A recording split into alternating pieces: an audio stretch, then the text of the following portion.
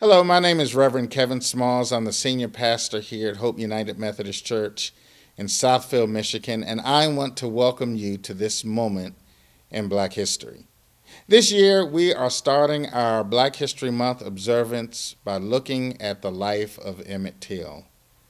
Not only are we looking at his life, we're looking at his death, the bravery of his mother to expose his remains to a horrified nation launched a powerful movement of black people in America. We call this the modern civil rights movement, the CRM. And in this movement, just 4 months later, Rosa Parks refused to give up her seat.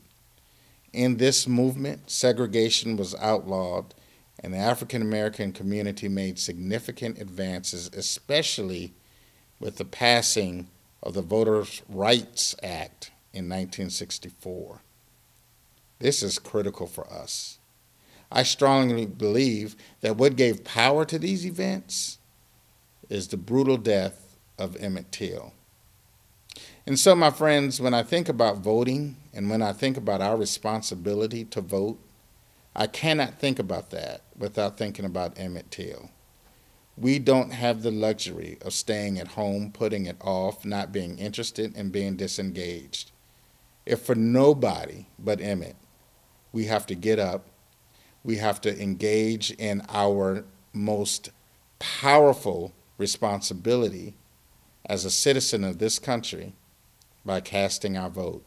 It is the one way we hold our leaders accountable. And it is the one way that we make sure that justice, equality, and things like what happened to Emmett Till and so many people before and after will never ever rear its ugly head in these 50 United States. My friends, the time is now. Let us rise and do our responsibility.